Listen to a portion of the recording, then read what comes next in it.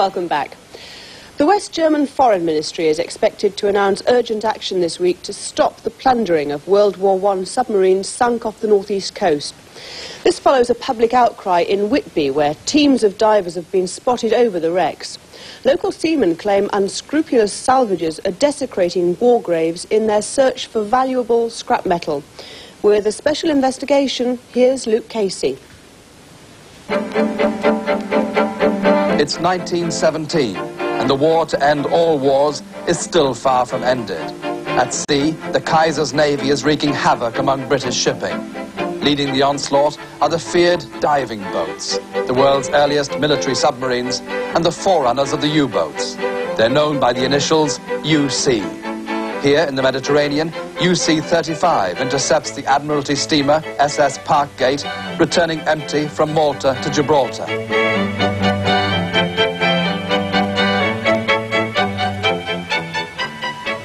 After a running fight lasting 6 hours, the Parkgate is badly hit on the waterline by a German torpedo. The end is dramatic. But it wasn't all one-sided. The diving boats could only stay underwater for a very limited time. Even submerged, they had no answer to depth charges. Hundreds were crippled by British destroyers, their crews sealed into metal tombs on the sea bed. Much of the carnage happened in the North Sea. More than 70 years after that dreadful war, evidence of German bombardment can still be found in our seaside towns. What can't be seen so readily are the German victims, the wrecks of the sardine cans known as the diving boats. Nobody knows for certain how many lie off the northeast coast. What is known is that there are at least 5 between Bridlington and Whitby. And it's here that the ghosts of the dead and the memories of the living have surfaced with a vengeance.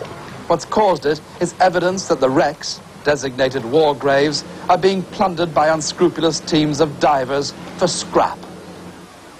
Nowhere is the sense of outrage felt more keenly than at Whitby, a town with a proud seafaring tradition.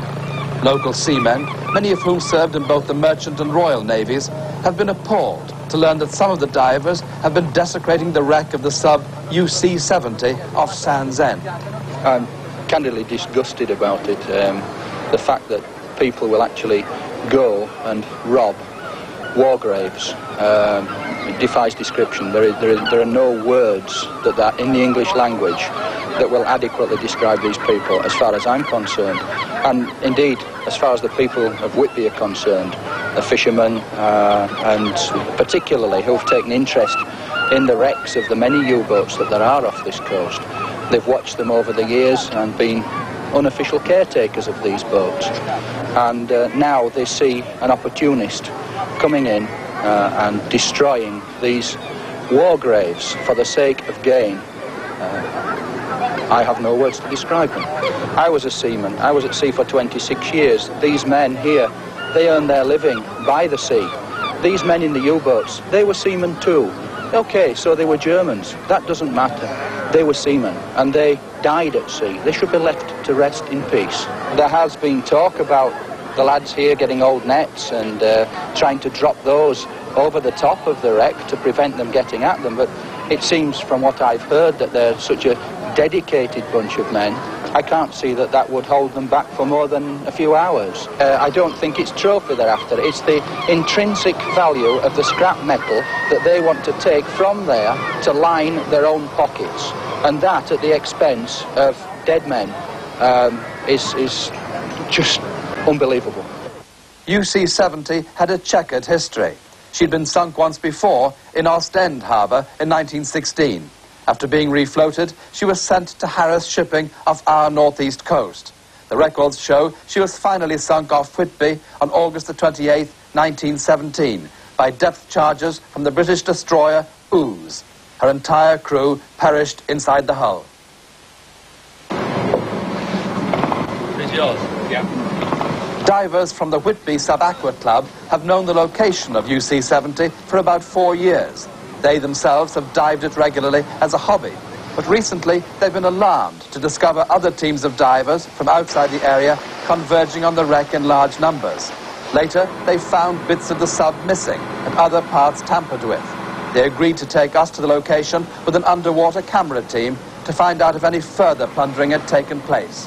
Well, it started 2 weeks ago when we came out with our club, and we were diving in this area, and we noticed a lot of activity going on. 12 or so divers at the time were diving in and obviously gone on the submarine. So we were getting a bit worried about this, and we sent some of our divers down to see what was going on. There was a lot of confusion going on because there were so many divers there.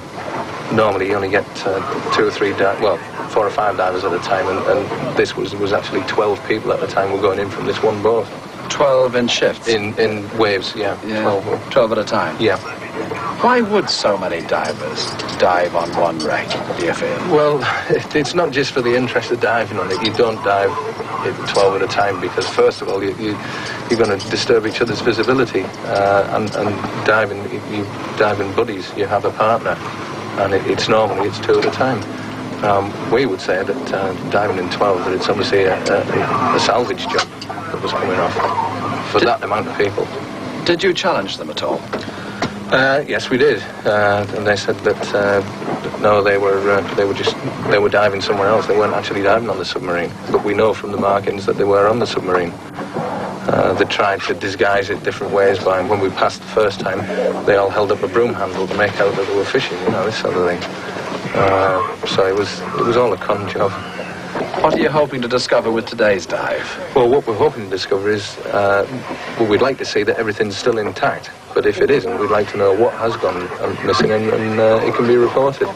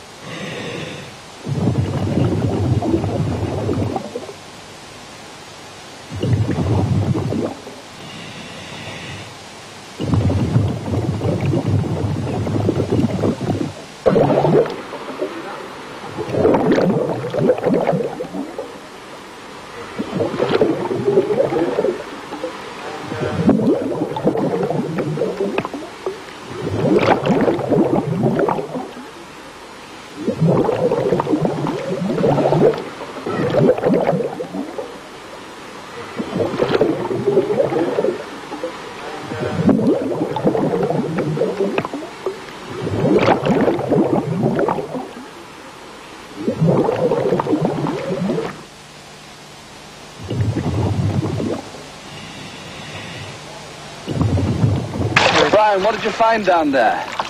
Well, it hit the bows of the submarine, and there's a lot more damage there. I believe one of the torpedo shields has been blown up by the looks of it. It's lying on the seabed now. It's swum off down towards the stern end. The gun, and that's still all there. It's been cleaned up, so while they're looking at that, I don't know. Inside the conning tower itself, there is a couple of bits we're missing, like a telegraph and things like that. It's a brass. I went down to the stern end, and there's a lot more damage there. The propeller has gone. The propeller's definitely gone, has it? And we found some bits of wire, so that's been used. Some of that. What's this? What do you make of that? Yeah, it looks like explosive. Well, the wire you would use to lay explosives. It looks like it, I mean, I've no idea myself, but it's not been down there long, hasn't it? This definitely wasn't there the last time you dived. No. I say if it had been down any length of time, it wouldn't be in that state. It's new. So they have been using explosives to blow up bits of the sub, eh? Yeah, it looks like that to me, yeah. Did you say that they've started to clean up the gun? Well, the barrel has been cleaned as well with incrustation. They're looking for serial marks to try and identify it or what, I don't know. Could they actually shift that gun, do you reckon? Not without blowing it up, no. We're upset about this because, first of all, it puts it in bad taste for all divers and ties them with the same brush. And the other thing is that both clubs, you know, we're here all the time and we're bringing new trainees in every year. And we like to go on something that can be seen and liked by everybody, you know, and something like that. And this submarine in its entirety can be looked from a distance without actually touching it, without disturbing it, without upsetting people. And it can be there for years to come. But if this carries on, then there's going to be no submarine and nowhere interesting to dive. What sort of rewards are there, Don, for people who are unscrupulous enough to rob war graves like this? Well, there's a lot of money in scrap metal, for instance, could be gauges or something with even German writing on it could fetch a lot of money if it's channeled through the right places. There's a lot of people collect trophies and things, and to sort of say that it would come off a submarine, you know, would fetch a lot of money, I would think. Leith docks in Edinburgh, and the biggest vessel in today's German Navy, the training ship Deutschland, arrives on a goodwill visit. These clean-cut young officers are the successors to those who fought and died in the diving boats. Through an irony of history, our allies now, not our enemies. The German naval attaché in London has come north to meet them and to tell us of his government's concern about the desecration of the UC-70 and other First War submarines. These were officers, you know, of the then Emperor's Navy, well-trained petty officers and well-trained ratings, who spent about a year and a half already on the boat before she was sank. So they must have been very special men. They were indeed very special men, long-trained, and I mean, this was the end when she was sunk by your destroyer. And because they were the very early days of submarines, they were men who embarked on very dangerous missions. Absolutely right. How does the West German government feel about people tampering with the wreck of UC-70?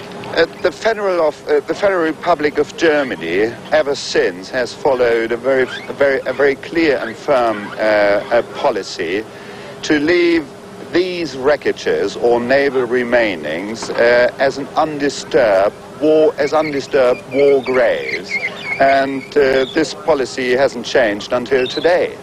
And I might remind you, you know, that the total complement of that boat of UC-70, 26 men are still on board.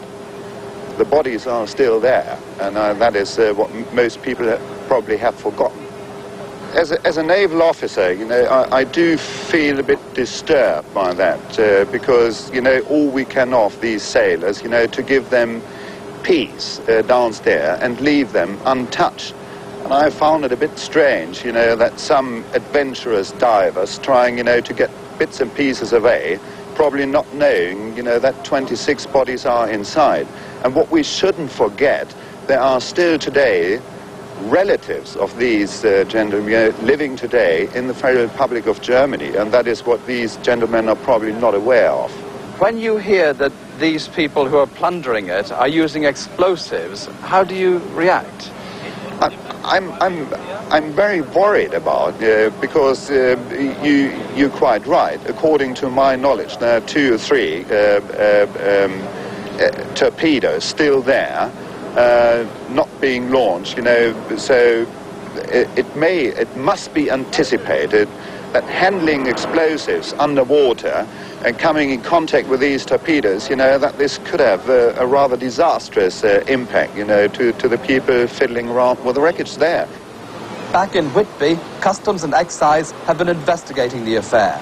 By law, any item taken off a sunken vessel in the area has to be handed over to the receiver of wreck, David Nicholson. His inquiries led to a boat called the Maisie Graham, which operates out of Scarborough.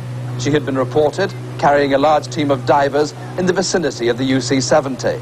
The Maisie Graham is owned jointly by Scarborough Divers, Gordon Wadsworth and Joyce Town. Customs officers confirmed they had written to Mr. Wadsworth asking if he had taken anything off the UC-70, and if so, to return it without delay. Mr. Wadsworth later sent them a heavy piece of metal, possibly a shut-off valve. He told them he had taken it off the submarine by mistake. Neither Mr. Wadsworth nor Miss Town would agree to be interviewed, but Mr. Wadsworth told us on the telephone that he dived purely as a hobby. He had identified dozens of wrecks over the years and passed on their positions to the proper authorities. He said they had dived the UC-70 only once, and the piece of metal had come off when they tied their rope to it. They had not used explosives.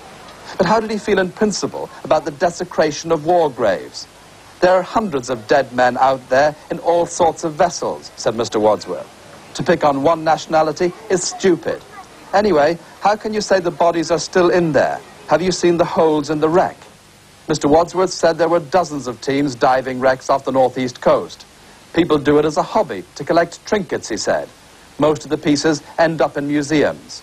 But the authorities are convinced there are other teams of divers operating in the North Sea purely for profit. They're investigating reports that a second submarine, the UC-110, sunk off Robin Hood's Bay near Whitby, has been interfered with. And police in Humberside say explosives have been used to smash 3 8-foot-long torpedo tubes with a scrap value of £3,000 off the wreck of the UC-75 off Hornsea. Their underwater search unit scared the salvagers off before they could do further damage. The police are still looking for them. They should be told and advised, that 26 bodies are inside. And I think it